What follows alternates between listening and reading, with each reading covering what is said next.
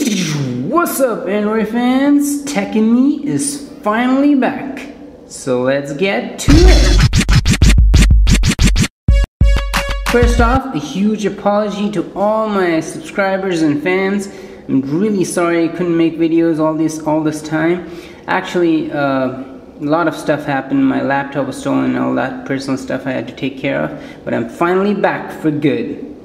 So here we are to tell you what's on my Galaxy Note 2. So let's get to it. First off, my lock screen. On my lock screen, I have Ultimate Custom Clock widget right over there. And I have the date and the time, obviously. And then this is Widget Locker. I have the Jelly Bean unlock screen. If I swipe up, I go straight to Google Now. Swipe left, I go to my camera, my phone, my flashlight, and unlock. So here we are at my home screen. I have 5 screens. So let's start off with the leftmost screen. On my leftmost screen, I have Any.Do widget, which are things to do, and it's scrollable right over there. Alright, next the Falcon Pro widget, and this is basically a Twitter client. So here we are, I can scroll, I can read all my tweets and everyone else's tweets, and it pops up like a nice little pop-up notification if I want to check what's in the tweet or the link. On my home screen, I have Google search bar right on top. I can click on it and straight to Google Now. Next, I have 1000 Clocks widget. I'll be doing a review on it in my next video. And below that, I have the weather forecast with Eye in the Sky widget right over there. Next up, I have on this screen, I have my Catch widget on top, which is basically a note-taking app. And then I have some apps right here, which I commonly use.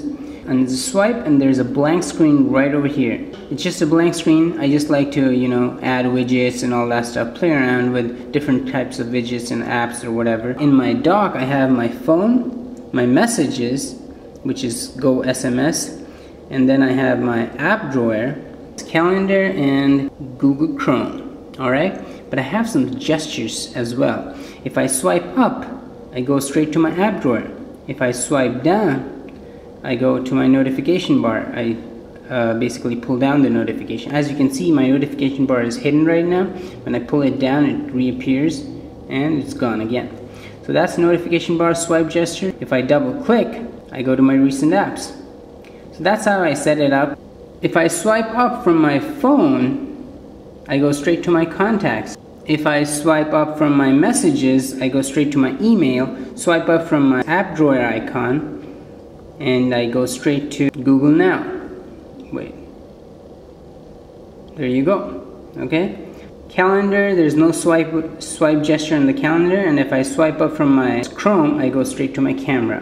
When I swipe down, and as you can see, notification bar, I have the Eye in the Sky, and it shows me the current weather of wherever I am. So it's a really nice little weather app, Eye in the Sky. Next, I can swipe it. I just have 2 pages of dock. So I swipe it and I get to my folders. Here I have photo editing apps, and then on the next I have my storage, online storage apps like Google Drive and Box. Next I have my settings folder where I have Lookout, Skype, Homesmack, which is to alternate between different home screen. Then I have my cam scanner and different stuff like swipe pad and all that stuff. Okay. And right over here, this is just another folder just for the heck of it. Here I just put all the new apps that I've installed just to play around with them, and if I don't like them, I just uninstall them. Right over here, this is basically shopping app. So I have Amazon, I have Yelp, and I have all these basically my bank account stuff, and then I have Fandango for movies and all this stuff. So that's my shopping folder. Alright, swipe it and we're back in home screen. Alright, but that's not all. When I swipe from the leftmost side, I have SwipePad installed. So when I swipe from the left side of the screen, not the top but the bottom left side, I get to SwipePad. And this is basically my favorite apps or most commonly used app. So I have Gmail, Yahoo Mail, aCalander, and then I have my flashlight, I have my wife, I can just straight away call her and text her. and then I go straight to my, what you may call it, Maps, S-Note, Play Store, and all that other stuff. Alright, here I have this custom navigation set to my home, so if I just click right there, it goes straight to my navigation. And lastly, I have Paper Artist, which comes with Samsung Galaxy Note. It's a really nice little photo editing app. Alright, then I swipe from my right side. I have two swipe gestures, one on the top side and one on the bottom side. On the top side, if I swipe, I get to my social apps like Facebook, SpringPad, which is basically a note-taking. It's basically a digital organizer. I'll be doing a review on SpringPad shortly. Catch, which is my note-taking app. Facebook, Camera, Google Plus. Hit me up on Google Plus. Awesome, much better than Facebook. I really like Google Plus. Zedge is my wallpaper and ringtone app. Google Now, or Google Search basically. And Instagram, and Zite, Flipboard, these are my news apps, and Pocket, which is for basically a read later app. Then swipe from the right lower corner, or right lower side basically, and I get to my settings.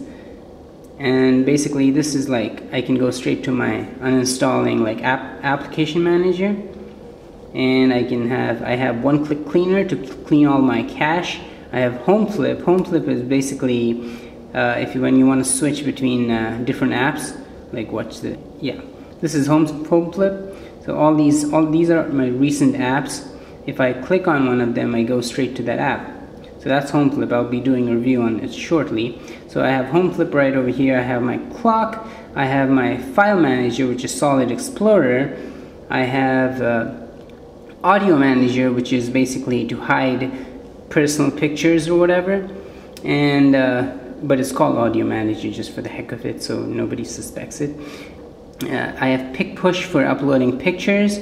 AirDrod for transferring files from computer to phone and phone to computer. I have Homesmack to change between different launchers. I have a lot of launchers installed because I keep trying out new launchers.